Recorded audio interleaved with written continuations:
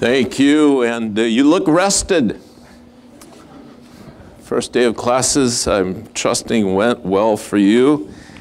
And if you're living in the dorm, it can take a few days to kind of get ready to sleep at night.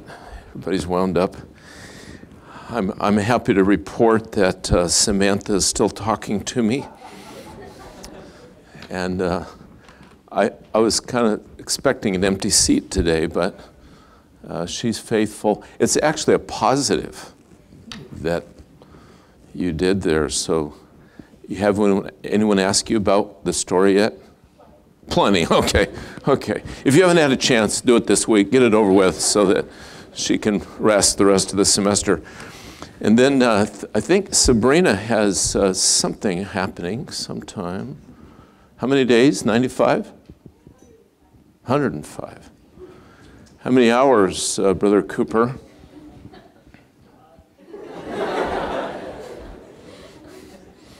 You'll start getting those questions for sure.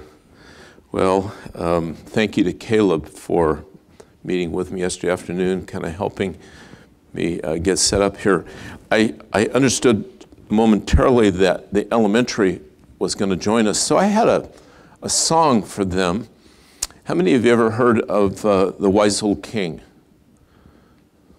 Oh, I'm tempted to teach college students this, but I dare not. I'm going to run out of time. So it's where you march them up the hill, you march them down again. When you're up, you're up. When you're down, you're down. When you're halfway up, yeah. So our teachers don't like me doing that in chapel because I wind them up and then they have to quiet them down. And but it's kind of a fun song. You look for a way to make a spiritual application out of it. I'm still looking. So let me begin by going back in time just a little bit. College years are so important, and God wants to use this in your lives. And before you know it, should the Lord tarry, your children will be in college, your grandchildren will be in college. I told the men last night that I think 98.5% of you will get married. And so it's an exciting thing to look forward to.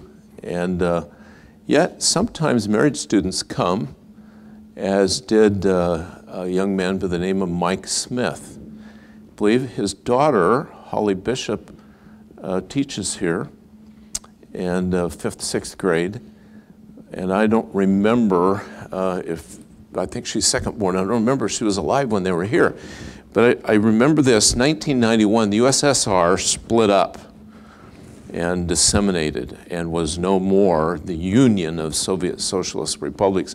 Russia was left, everything else pretty much spun off.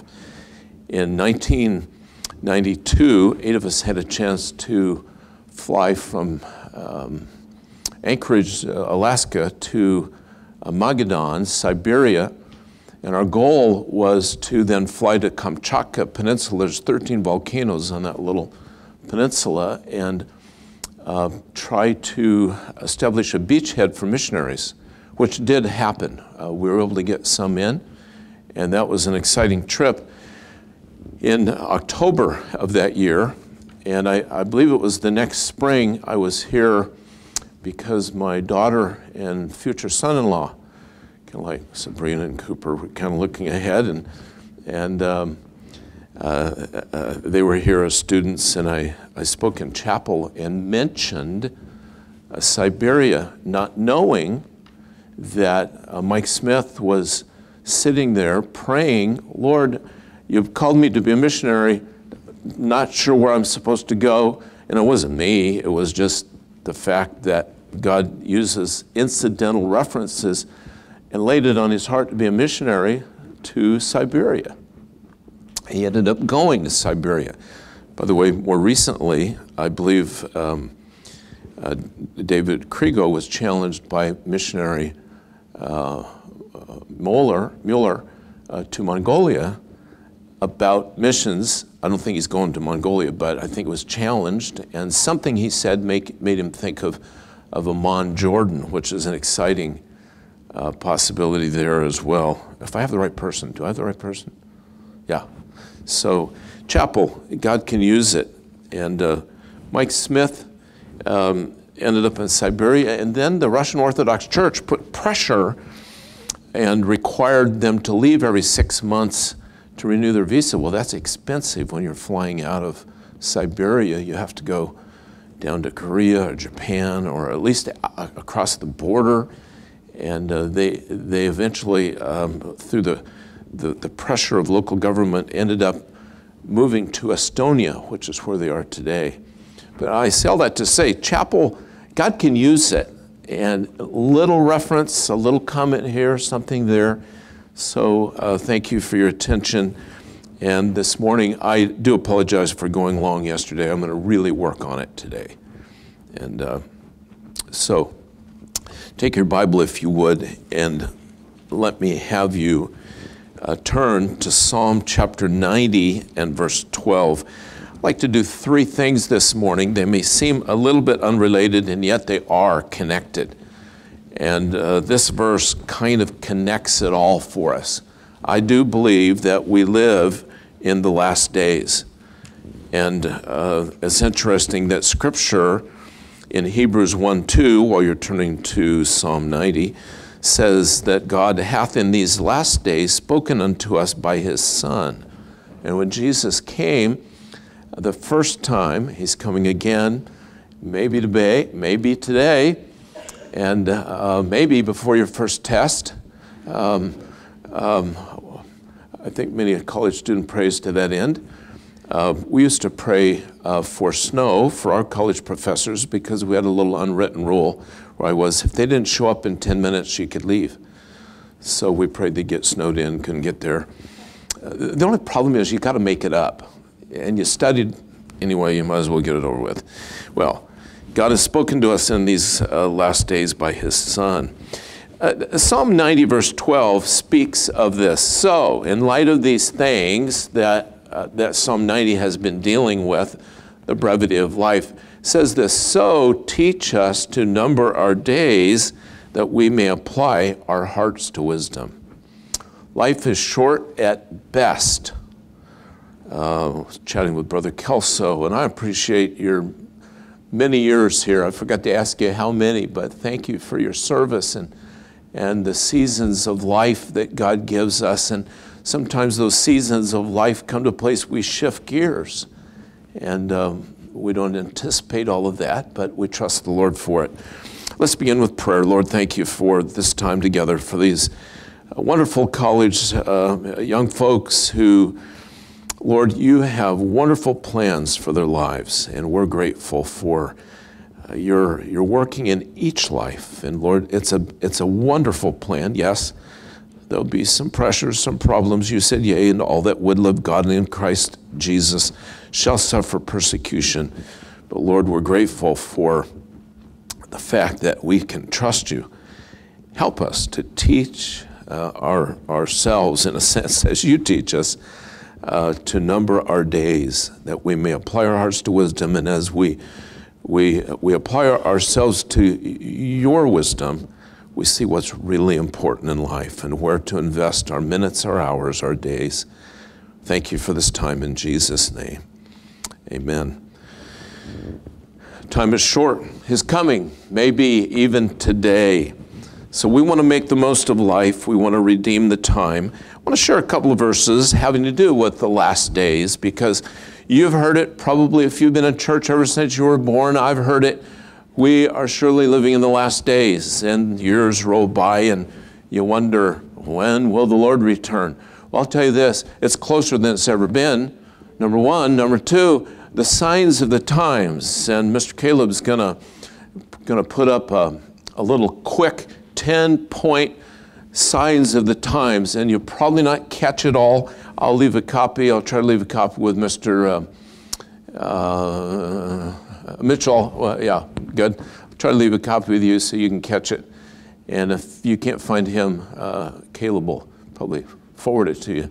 But we live in the last days for sure. Ezekiel, the book I've been preaching through, Ezekiel 38 says this, as God is speaking, he says, and thou shalt come up against my people Israel. He's talking about Israel's enemies. And he says, thou shalt come up against my people of Israel as a cloud to cover the land.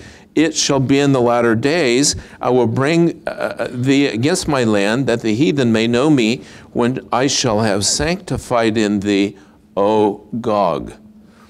The Bible refers to Gog and Magog. We believe that to be Russia. And I know that in your library you have a book by Bob Shelton entitled Blueprint, let's see, I wrote it down somewhere. Blueprint and Prophecy. Yes, God's Prophetic Blueprint.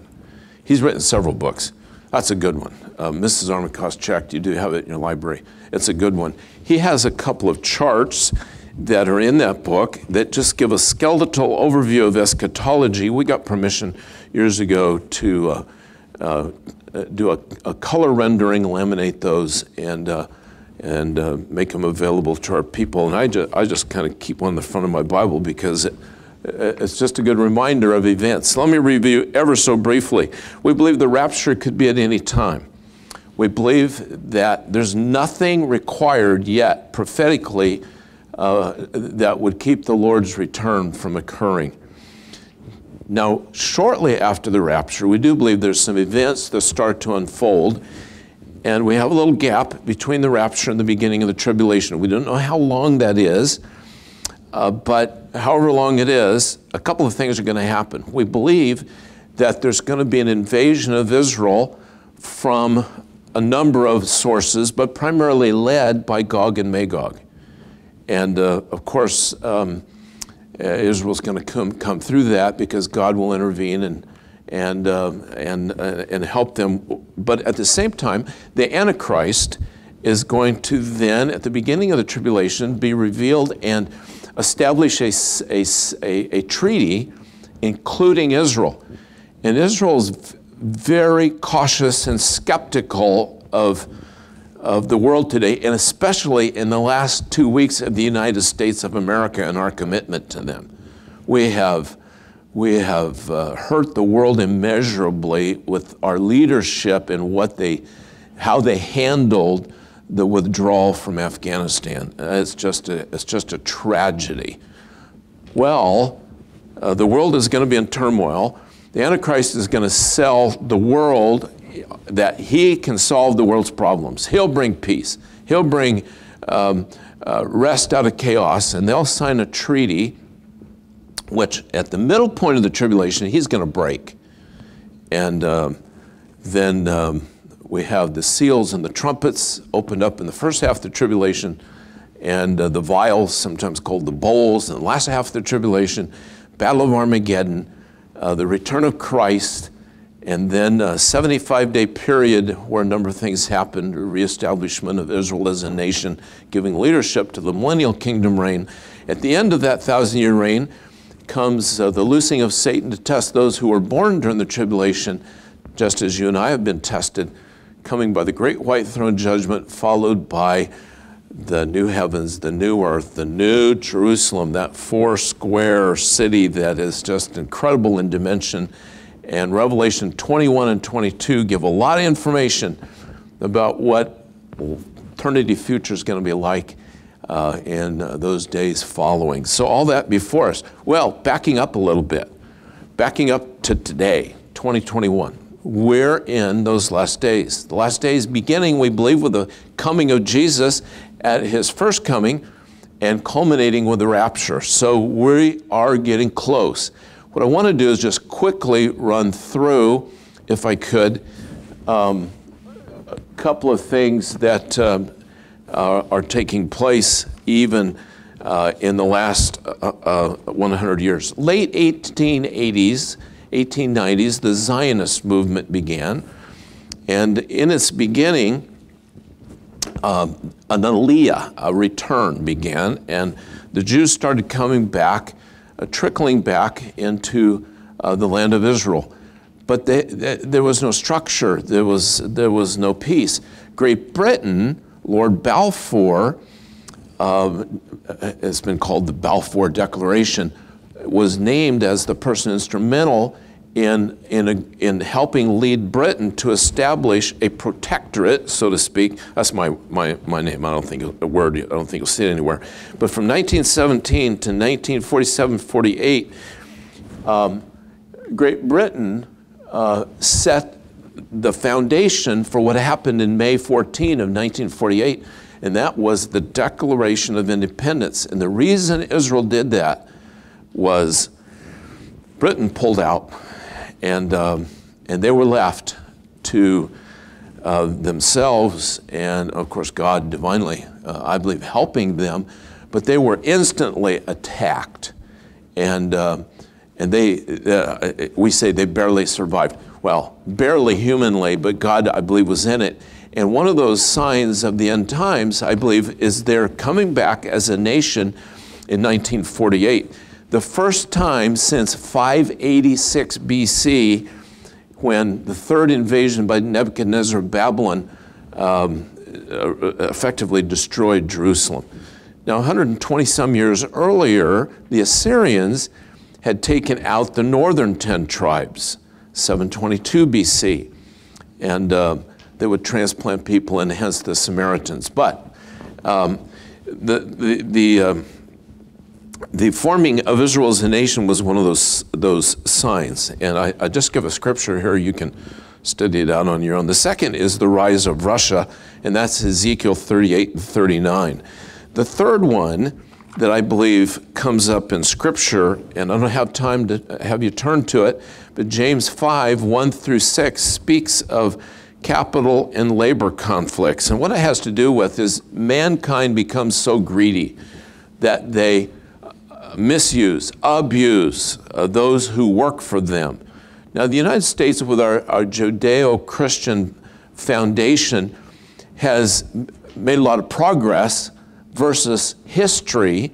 For example, in the middle 1800s, Great Britain, for example, started passing child labor laws. Can you imagine, as a 11, 12-year-old, going to a factory and working for 12 hours, getting paid very little? What you did get paid, you took home, give your parents so your family could survive, and that was your existence. That great industrial age. And then as it spilled over into America, there were some labor laws, and we often say we have too many laws. Well, some are helpful, some are protective, and so we've seen this capital and labor conflict. And then the fourth one is the increase in travel and knowledge. I do want you to turn very quickly to Daniel chapter 12, if you would. And what am I doing again with chapel? I'm just trying to remind us, time is short. Make every minute count, because you can't go back and relive any of it. It's here and then it's gone. One of the things God gave to Daniel was prophetic information about the future. Chapter 12, he says this in verse 4, "But thou, O Daniel, shut up the words, seal the book, even to the time of the end." And then he says something that's kind of intriguing. "Many shall run to and fro, and knowledge shall be increased." Drop down to verse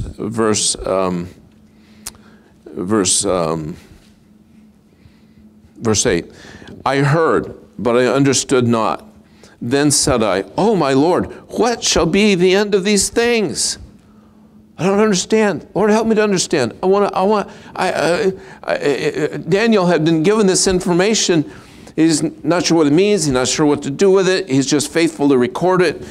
And then God answers him in verse 9, "Go thy ways, Daniel. The words are closed up and sealed till the time of the end." Another reference to the last days. Go back, if you would, to verse 4. Notice that phrase, "Many shall run to and fro." Now this is fleshed out in the book of Nahum, and really has to do with a description of the Assyrians as they come against their enemies. Their chariots ran like lightning. And I don't have time to take us to Nahum, but it talks about they're running through the streets, jostling one another as torches and so on. And it makes us kind of think of today at night, where where automobiles run through the streets. And if you've ever been in a large city like Mexico City or Ulaanbaatar, Mongolia, it's interesting, the traffic jams that are created, because they always create 2 or 3 more lanes than exist.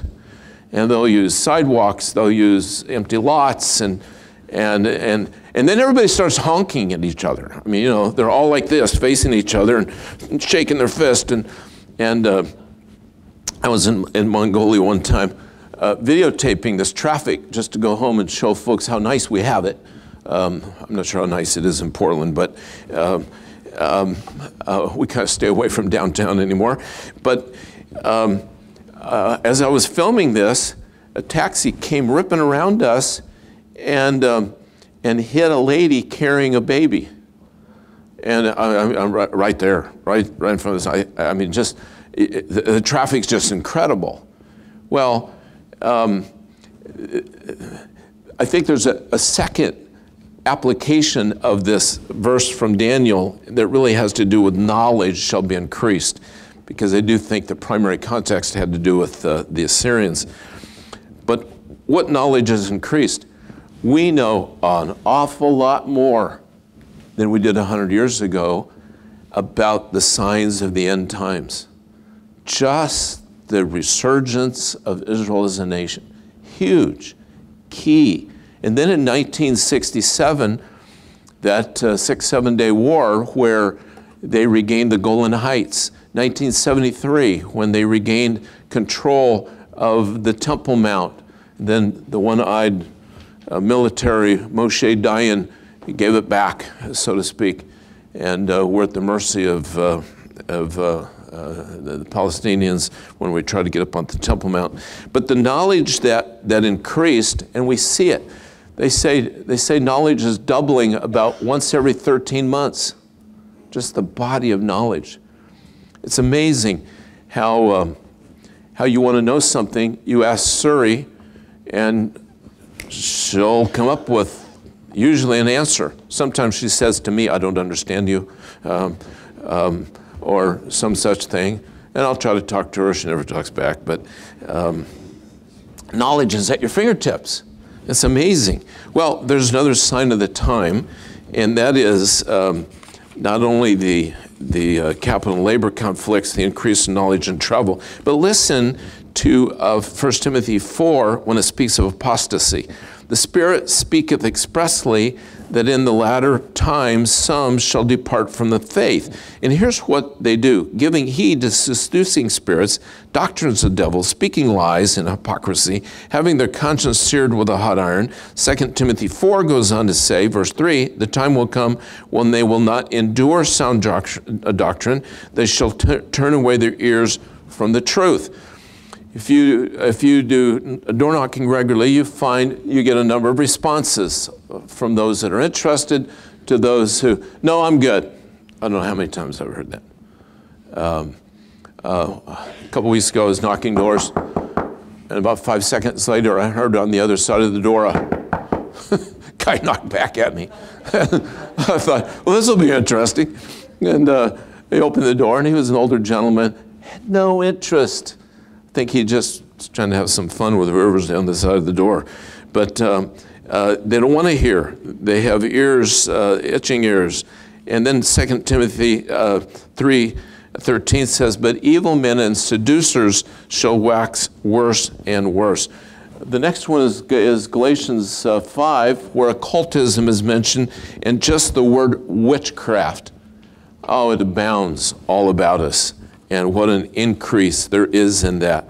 2 Timothy 3 goes on and speaks of, and verse 3 verse 1 says, know this also, that in the last days perilous times shall come. And there's a whole list here. And there's an additional list we don't have time to cover, but let me just cover this matter of scoffers. It's akin to boasters, the proud, the prideful, the despisers of those that are good. 2 Peter 3:3 helps us to understand, as does Paul in writing to Timothy, the same thing. It says, knowing this first, there shall come in the last days scoffers, walking after their own lusts. And then 2 Peter 3 speaks of the moral breakdown, and that's all about us. In fact, verse 3 of chapter 3 says, knowing this first, there shall come in the last days scoffers, walking after their own lusts. The moral breakdown of society.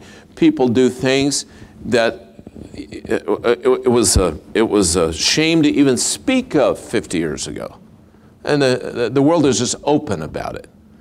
And I'm not even going to give you an example because you know what they are. The moral breakdown is just running rampant all about us. And then the last two things I do not have time to develop either. But the one world church mentioned in Revelation 17. Now, that isn't here yet, but it's working toward it.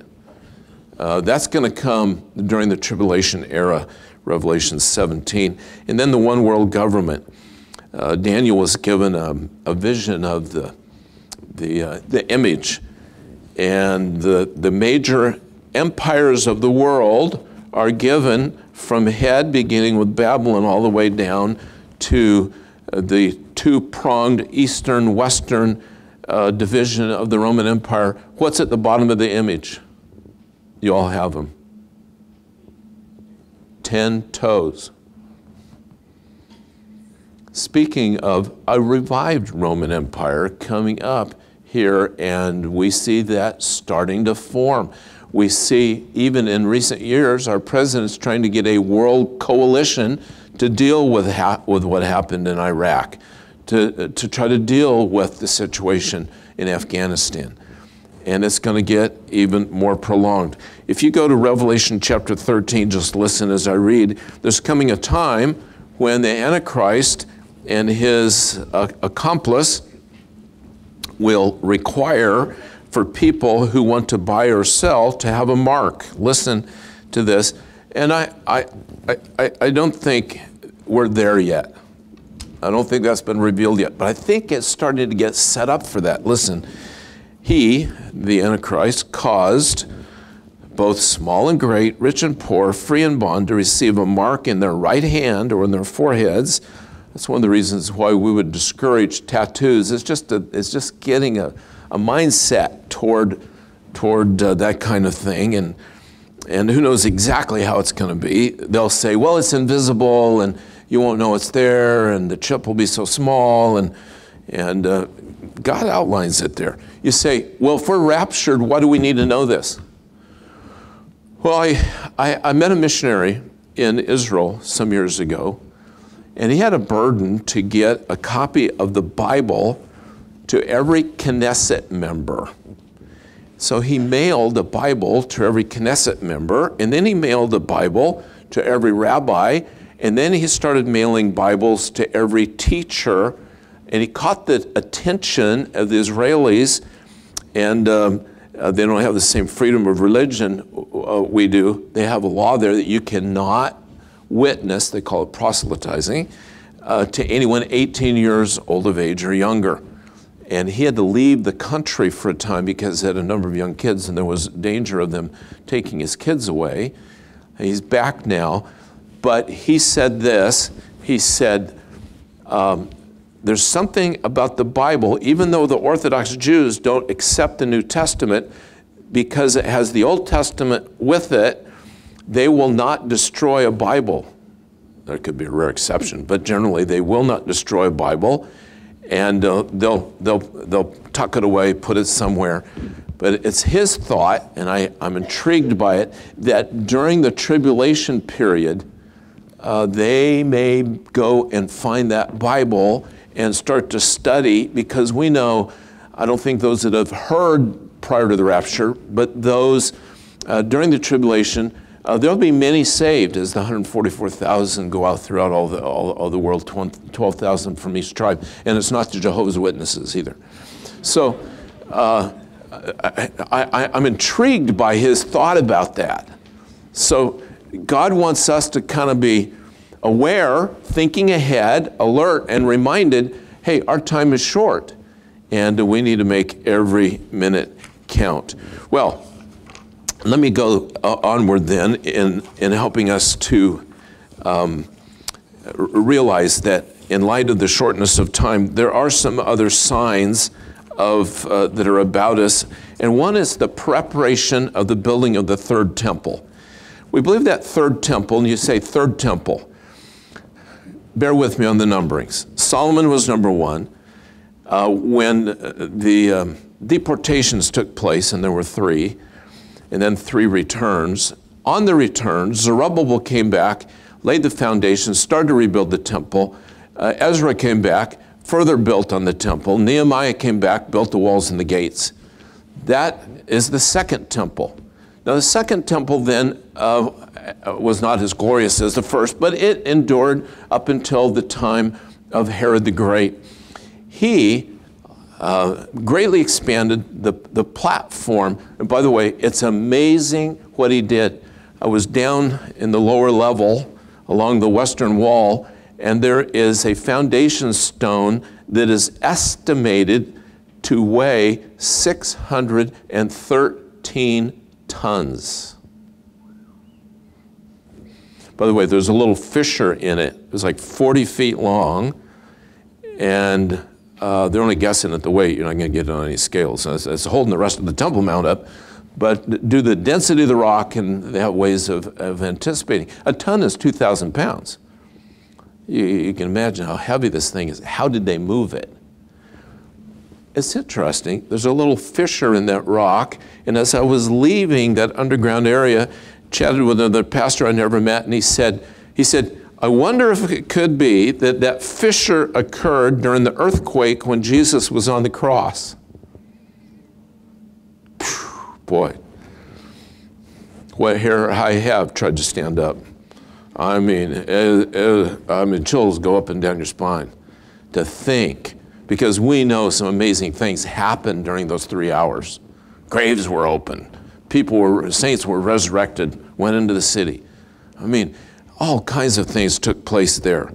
Well, we still call that the second temple. The third temple is going to be rebuilt, and we believe that's going to happen shortly after the rapture, but before too much into the beginning of the tribulation period. You say, how would they build that so quickly? Look at how fast skyscrapers go up today. The other thing is, there is an organization called the Temple Institute. Caleb's going to get that queued up for me. I want to show you a 2-minute clip of something that they are doing.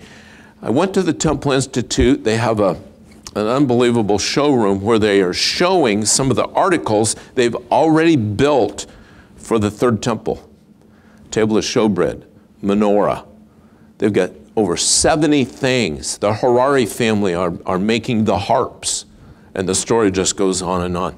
But one of the things the Temple Institute is doing, and these are Orthodox Jews, they are raising red heifers, because Numbers speaks of the red heifer without spot, without blemish, and the red heifer is sacrificed, and the ashes are used as a part of the cleansing for the ceremonial worship in the temple, which is going to happen again in the third temple. By the way, there's a fourth temple coming, and that's the Millennial Kingdom temple. God will make that himself, and it'll be huge. Well, back to the Temple Institute. They are right now, and have been for some years, raising red heifers. And I have a 2-minute clip where they interview, and the English is pretty good, of one of the Temple Institute people raising the red heifer to review. What are you going to see? The red heifer, they're going to use it in the sacrifice. So there's got to be a red heifer, and typically it would be of an age between 2 and 3 years old. So you'll see a couple of red heifers. He'll talk about it. But I've just given you the backstory to it in a sense that they're looking for one without blemish. And this video clip, you can go to Temple Institute YouTube and look for the March 11, 2021, and that's what's being given here. And he will say, these are 2 red heifers, but he says they each have 2 white hairs. That disqualifies them to be without spot and without blemish, because they go to Numbers. They understand 2 white hairs. I'm thinking, man, go paint that thing. But that would not be kosher, so you can't paint them. But he said, maybe they'll grow out of it. Well, I've done that. I've grown out of my hair. Maybe they'll grow out of those 2 white hairs. My point is, they're getting ready. That's just exciting to me, because this is just one of many things that are being prepared for the sacrificial worship in the 3rd temple, and that's coming soon. Let's conclude. So teach us to number our days, that we may apply our hearts to wisdom. Lord, thank you for